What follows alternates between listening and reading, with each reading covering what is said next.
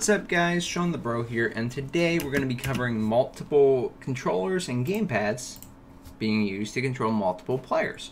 Meaning, we'll be able to plug in multiple controllers to our device and actually control our players with it. So these are two gamepads right now that are controlling the players. Now, that's not going to stop you from using keyboard mode unless you explicitly say, hey, I don't want them to be able to use the keyboard, in which case, of course, that would stop you from being able to use keyboard mode. But what I'm saying is you can still use all your regular controls, but we're going to add support for gamepads because it's not quite as simple as I made it out to be. It will require some extra logic when going through gamepad setup and things like that. So we're gonna fix that all up here. But you can see I can do everything on the gamepad that I can do on the keyboard, and I don't even need to set up multiple controls for my gamepads because each device knows to look for a certain button once the player and the character have been possessed by the player controller that is being used. So, just a quick note, this warning is from the widget, the character select screen widget. It's been there for a while. I've been saying I'm going to take care of it. I am going to, it's just I haven't released the next character select screen episode yet, so I haven't fixed it just yet. But don't worry, we'll be fixing that, and it's not related to this episode. Alright, there's not a lot of logic we have to do in today's episode, but it's important that I go over kind of how we're going to set this up. That way you guys can understand what's happening. And I also want to give a quick shout out to Genius of Nothing. Thank you for recommending this idea. I've gotten it a few times, but I finally decided to sit down and use the controllers and get this done for you guys. So, yep, here we go. And because of that, because of Genius of Nothing, we're going to be doing this mainly in Blueprint. That was their request, and honestly, either way, if you do it in Code or Blueprint, it's pretty simple how you actually do it, logic-wise. It stays just about the same. So I'll go over the two parts that I do in Code, and then show you guys what I've done in Blueprint, and then kind of tell you how I'd convert it. But before we get into that, let's set a few settings in our project settings. So if you go to Edit, Project Settings, and then go to Maps and Modes, you can go ahead and disable Use Split Screen here.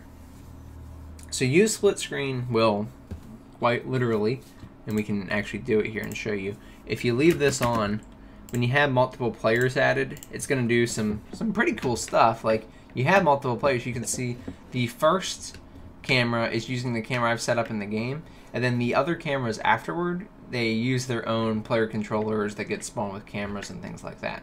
Now, it's pretty cool, although you probably don't want this for your Super Smash Brothers game, so we're going to disable it. You can always enable it later. You can always change it depending on the game mode and things like that. So don't get stressed over this.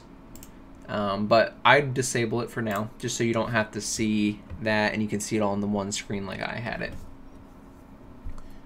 Then go to Engine Input right here, and I'm going to talk about my input a little bit. So if you've been following the series, and it's okay if you haven't, you won't need to for this episode, to be honest. If you'd like to catch up, I'll leave a link in the iCard right here in the top right corner.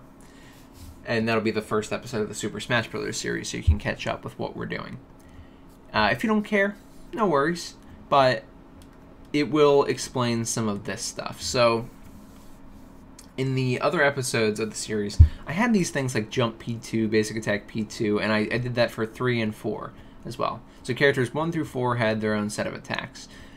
Now, that's okay. That's actually pretty much how you have to do it for keyboard. You can do it different ways, but if you want to have multiple characters on one keyboard, it's tough. This is probably the easiest way.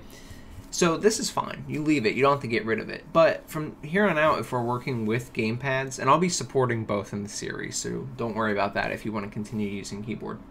But if you want to support controller, you don't have to you don't have to add these to P2, P3, P4. All you have to do is have one axis mapping for the direction you're moving, and you're going to add the gamepad input to at least one mapping for all of them that you're using. So, here's an example. You see how I have jump, basic attack, forward attack, and then move right and move right controller. Let me show you the difference. Let me load up a character really quickly. Now in our character, you can see that I was doing player 2, player 3, and player 4 on the keyboard separately from how I was doing player 1. All of these were being done with input or action mappings and axis mappings in the blueprint of the character. Now, there's nothing wrong with that. To be honest, if you're doing your mappings in blueprint, that's how you do it anyway. But what I wanted to show you is that I don't have to change anything with any of these guys. They can stay. That's specifically for keyboard mode, so we're not gonna mess with them. I'm gonna close this and just leave it alone. I want to bring this window back up and show you that the other ones, like my original jump, my basic attack, my forward attack, and this new one that I've added, move right controller, are now slightly different. I've added gamepad elements to them that will go across all characters that get possessed, that have possession over a pawn. So, long story short, what I'm trying to say, basically all your inputs that you want to use, and probably the version without like P1 or P2 or P3 or whatever, just jump, basic attack, forward attack, all these can have gamepad elements and allow us, all of our characters, to use these. So, to jump, go ahead and add the control that you want on gamepad. You can always click plus here to add a new input. So if you ran out, it's W and spacebar for me were both jump. To be honest, I probably shouldn't have spacebar in here because it's W, so I'm actually going to take it out right now. But go and look for whatever you want. I look for gamepad, left thumbstick, Y-axis. Right now, it doesn't much matter if you do Y-axis or thumbstick up. It will depend how much, like if you want your jump to be static and jump a certain height, or if you want to depend on how far they lifted the joystick up and if they've held it and things like that, then you're probably going to want to use the game left thumbstick Y-axis. If it's a static jump and it's just always a certain height, you can use left thumbstick up. Then for my basic attack, I've chosen gamepad face button left. And for forward attack, which is just another attack you can do, I've chosen gamepad face button top. Now the face buttons, like I'm using two wired 360 controllers here. Now, quick note, Unreal does not like D input controllers. You can make them work, and you can make them work by emulating X input. There's programs out there to do that. I've been told, I've never used one. And you can also go ahead and actually support D input in the engine itself, but it's a lot more work. We're not going to be covering that today. So if you don't have like PlayStation has a D input controller. If you want to use that, I will be making an episode on it, but it won't be for a bit, and it's going to take some work. So if you have an X input controller or can emulate that, that would be the best for now so you can get the functionality down. The good news is when we do the D input logic, we don't have to change anything with this. We're actually going to basically do the exact same logic here. So you want to change anything down the line. So you can continue to follow the series if you'd like. We just have to actually convert the D input to X input in the engine. Alright. Now, we have our values set up. So for these face buttons, since I mentioned these were X input, face buttons are your A, X, Y, and B on an Xbox 360 controller. So face button left is X, because X is the left of the 4 face buttons. And then face button top is Y, that's the top of the 4. Then I also have, you can see move right actually had the gamepad left thumbstick X axis before. I've removed it from there, that way this remains a keyboard only axis mapping. And I've also added move right controller, which has the gamepad left thumbstick X axis. Okay, that's all we're doing with that, but I wanted to go over that pretty explicitly because it's pretty important. If you don't have these right, you could screw up how your characters are getting their input. So now that you've seen all the inputs I've added, you can see all these don't have anything with gamepads in them. Just to prove my point. Nothing with gamepads in any of these.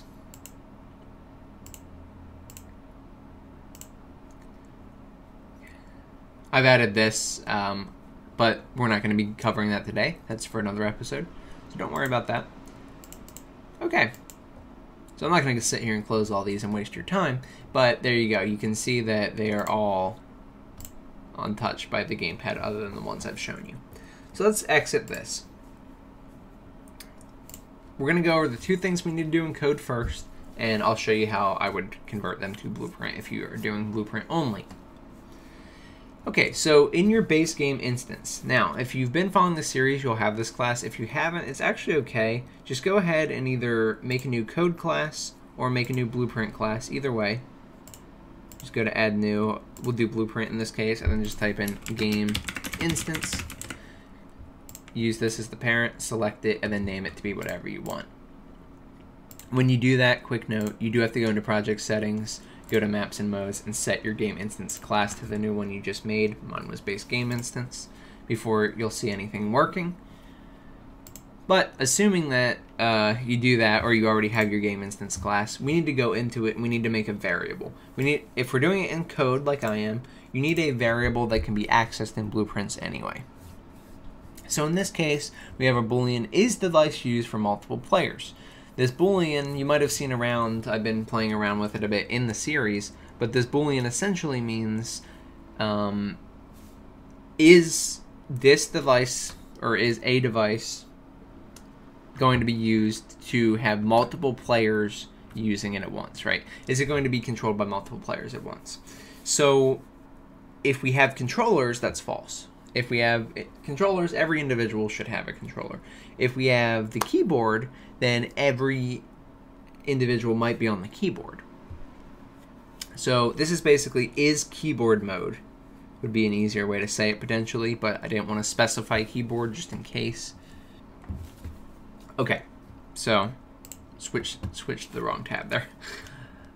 Make sure you have it U property and it's edit anywhere, Blueprint read write. I just added the category of input mode, but it doesn't much matter. Just make sure it's edit anywhere in Blueprint read write so we can grab it in our Blueprint game mode later on. You don't have to do anything with this in the code, just add it. And then the other thing we have to do is just go ahead and add our new axis mapping, because the other ones are okay, all the action mappings are okay, but we did add the axis mapping that was separate because we wanted to separate keyboard axis mappings from X input gamepad axis mappings. So go ahead and add your move right controller. If you notice, it's literally the same thing. Exactly the same thing, other than this. So you can copy the move right that you already have, switch it with move right controller. It's just calling our move right function, which is right here, which just adds the movement in the press direction, right? Simple enough. If we're left on the joystick, we want to go left. If we're right on the joystick, we want to go right.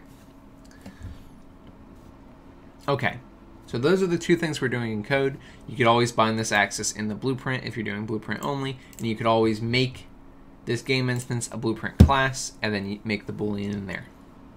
So no stress. Now, let's go into the Blueprint.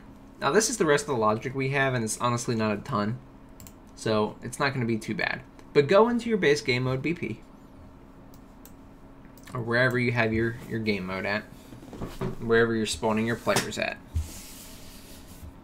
And what we want to do here is we want to grab our base game instance and then set a reference so we can use it later. Basically, in begin play, you can call a node get game instance, which is an Unreal function. It just literally goes and grabs the game instance object.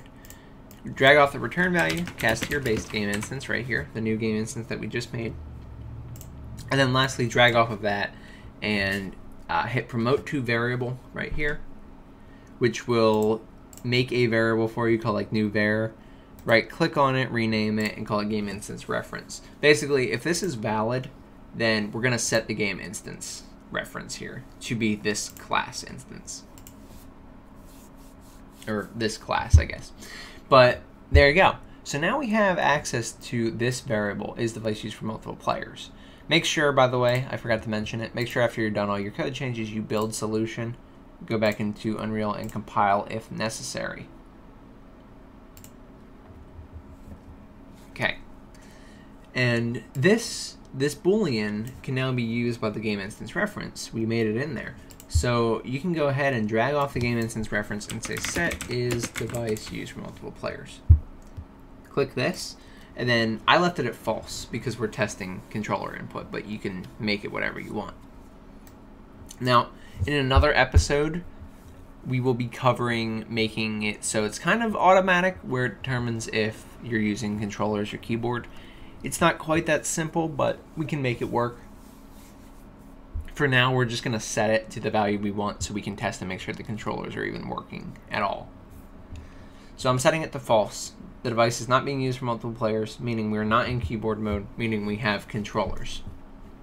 If you've been following the series, the rest of this will look very similar to you. We go through our start tags, go through our players that were chosen during the character select screen. We spawn our characters for player 1. We use get player controller 0, which this you might be like, is it still player controller 0 with the different inputs and stuff? So this stuff might change based on if we want to be able to control what character is player 1. Like if player 1 can drop out, another player can take his spot. It also will definitely have to change for online multiplayer. For now, it's fine. Player controller with player index 0 will always be your keyboard and your first X input controller that was plugged in. So it's okay for now. We can change it later. Then we add our players to the array, and we loop through them, and we spawn our players. So none of this was any different than what we've already done, other than in begin play where we set the game instance reference, and then set is device used for multiple players. So if you've been following the series, you're golden. Now, go into spawn players. Excuse me, spawn player. This is all the same too. We set our player start tag, we check if it's not taken, and if it's not taken, we go to spawn our character there based on the class they are. Now, we were spawning a base player controller actor here. But we're not doing that here anymore. We're going to move it somewhere else. We're going to move it and only do it if it's necessary. So in our switch where we determine what character we're spawning for the other players, not the first player, because we were always assuming there's a first character here, but for our other characters where we have 4 or 8 or however many you have, but when we have the rest of these, we have to determine how we're going to possess them. So I've written a function called possess player. You can go ahead and go to your functions over here, hit plus function, call it possess player.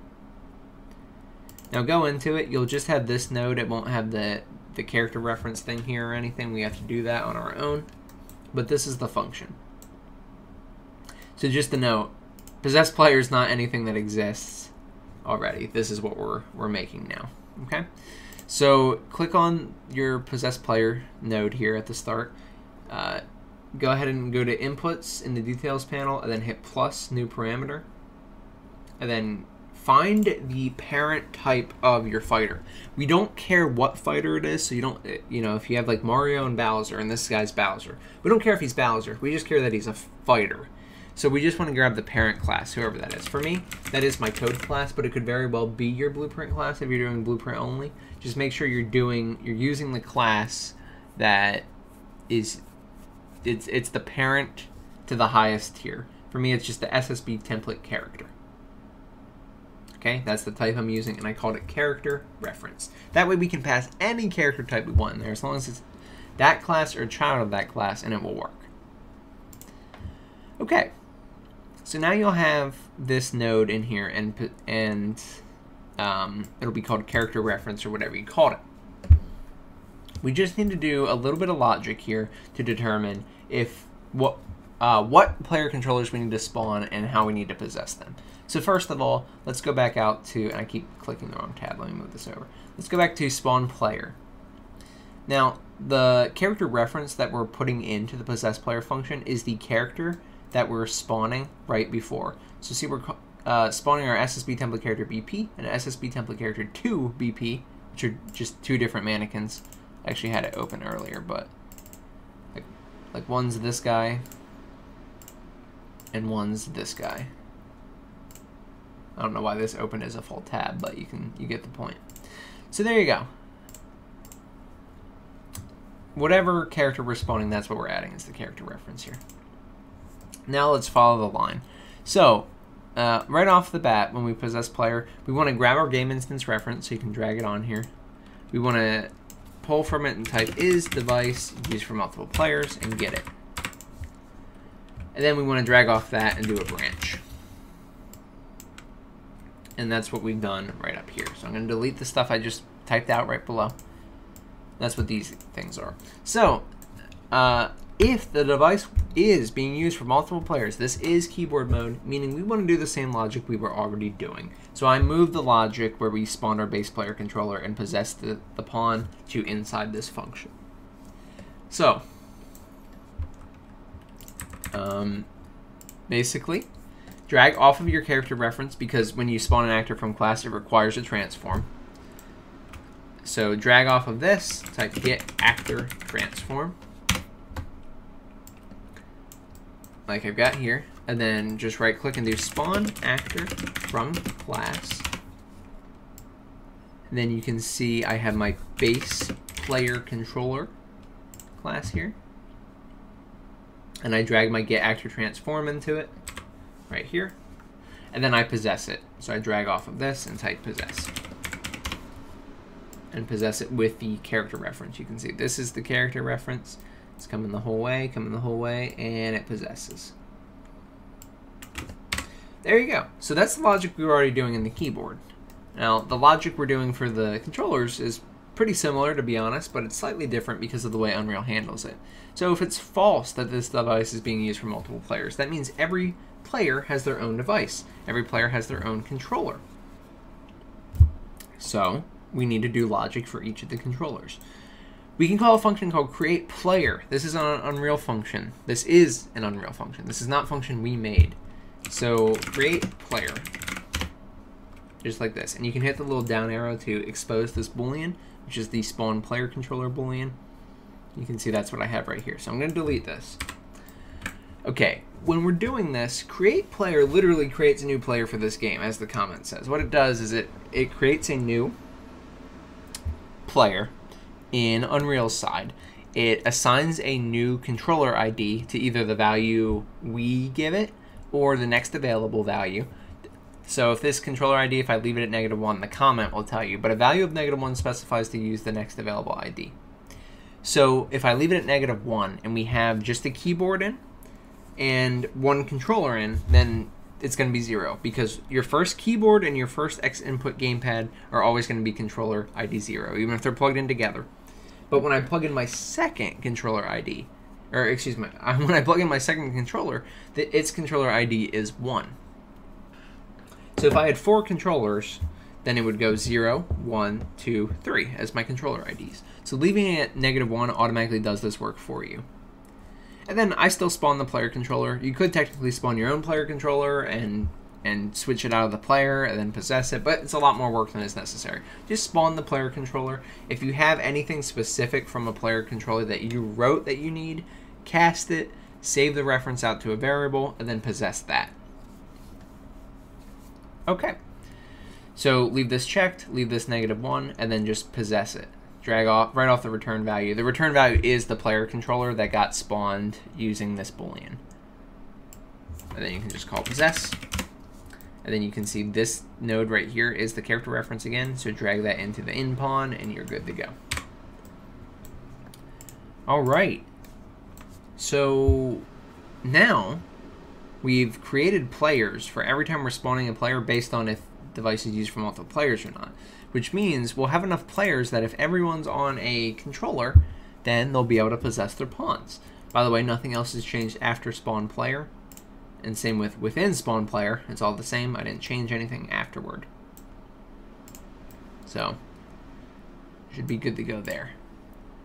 And there you go, guys. So now if we come in here, I can put whatever character I want. I can be my other character. Then I can possess them with the 2 controllers I have. I don't have 4 controllers, so I can't possess them all with the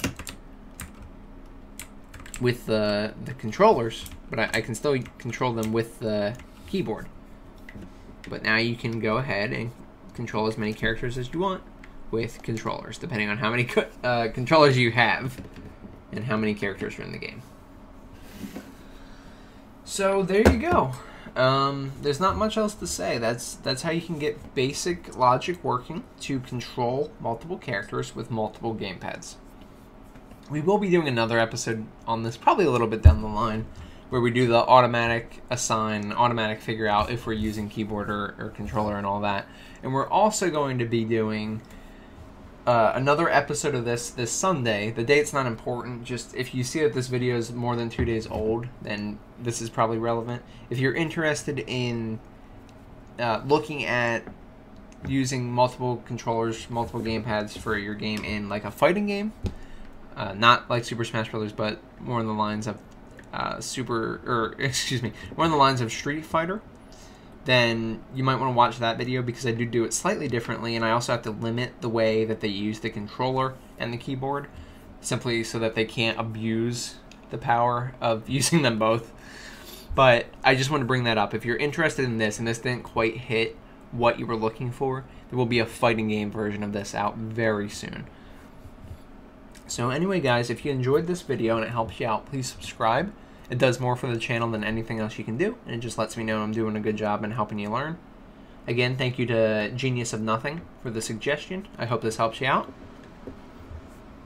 And if you had any issues with this, feel free to reach out to me on Discord, or email me, or leave a comment, whatever you'd like to do.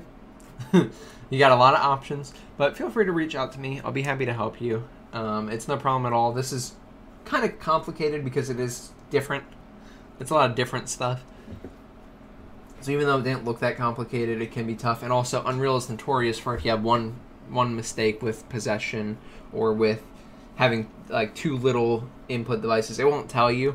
So you'll just kind of be stuck there like, why the heck isn't my guy moving? So no worries. But let me know if you need any help. Discord link's in the description if you want to join it. And lastly, guys, if you want to come support us on Twitch, twitch.tv/Shawnthebro27. Someone took Shawnthebro. Still a little bit salty about it, but it's okay.